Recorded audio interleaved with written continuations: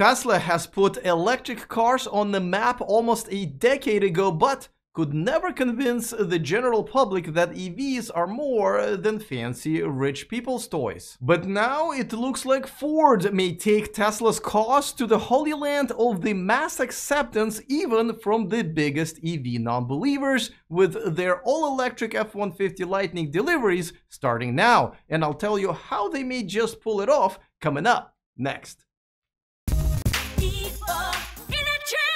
Welcome to E4 Electric. If you are interested in everything that's going on in the world of electric cars, well, go ahead and click on that subscribe button and the bell notification icon so you don't miss anything moving forward. The biggest deal in the electric car world last year was the unveiling of the all-electric version of the F-150, and now it is here. The production of its first units are on the way, and the first deliveries are starting any day now. And I can easily argue that the launch of the F-150 Lightning this month will most likely not just be the biggest deal in the electric car world this year, but the biggest deal in the entire automotive world in the last decade since Tesla's launch of the Model S. Now, don't get me wrong, things can still go sour for Ford, but we'll talk about it in a few minutes. But if things do go right, and the smart money is on that, since they have successfully launched the Mustang Mach-E, this could be that one thing that we needed here in the United States to start making electric vehicles accepted by the general public, where people won't say an electric car and will just say car, which I guess will mean that I'll have to change the name of my channel. I'm thinking E for essentially all cars are electric now, so there's nothing for me to do here anymore. Goodbye. Catchy. But let's be real, even now in 2022, unless you're standing in the middle of Palo Alto, California, the electric cars are not that common. And even if you are standing in the middle of Palo Alto, California, which probably means you're waiting in a 2-hour line to pick up your Jasmine bubble tea, the electric cars there are still a minority by far. But Americans love their trucks, and especially the most popular of them all, the F-150, and a lot of the anti-EV rhetoric usually comes from that side. And the rest is from the CEO of Toyota. But now that Ford said that an electric F-150 is a thing, it's priced pretty competitively, and it looks, smells, and drives just like their current trucks.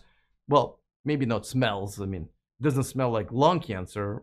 All of a sudden, the very people who would never consider an electric vehicle because they still believe that it either looks like this or has a price tag like this are now very much ready to accept that the future is electric. Now, just in case if you haven't heard, there are already 2 all-electric trucks on the market, and as far as I'm concerned, both of them are way better than the Lightning. One is the Rivian R1T, and another one is the GM's Hummer EV, but they're very expensive and are essentially considered by general public rich people's toys, which they absolutely are. And by the way, Ford is actually going to over-deliver. They just announced that they will give the truck more horsepower with up to 580, more payload capacity of up to 2,235 pounds, and more range of up to 320 EPA miles than originally promised. Under-promising and over-delivering. Wow. I mean, if you can't do that, then, well, then you just distract everybody by buying a social media platform. Problem solved. But let's talk about one really big advantage that the electric F-150 will have over its gas-powered version, but also a really big disadvantage as well. I'll tell you about both of them in just a second, but before that, a quick reminder that this video is brought to you by Driven. Finally, there's a company that's taking the training of Tesla drivers seriously. If you're shopping for a Tesla or currently already own one, sign up for a private Driven course and let a certified advisor meet up with you and provide a personal experience. You will discover features and driving methods you never knew existed. Sign up today using the link in the description of this video. So let me tell you about 2 things that will either make it or break it for Ford in a bid to make the electric cars mainstream. let's start with the positive. The first, an honorable mention, and it goes to the frunk, something that Ford is really proud of since it's the biggest one in the world. Oh my god, Becky, look at that frunk. What? I like big frunks, and I cannot lie. Now, they literally just put out not one, not two, but 3 videos about it, though mainly not so much about its size, but how much stuff you can plug into the outlets inside of it. But now onto a big one. The F-150 Lightning has something huge that its gas-powered brother doesn't and can't have.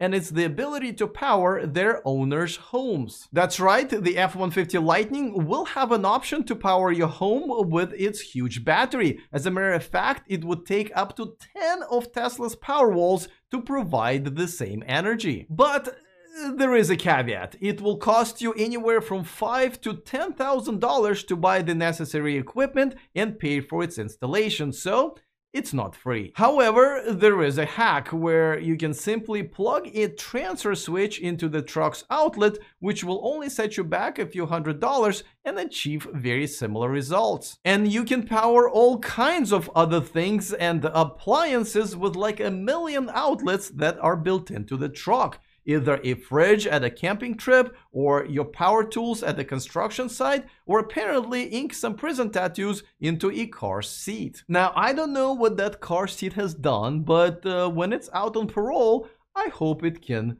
adjust. Can you believe I do this for a living?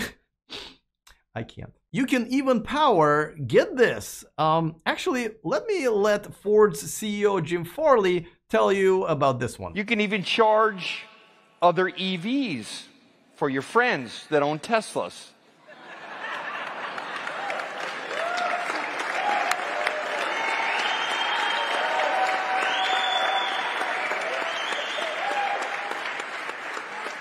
That wasn't fair, was it? But so what? So what?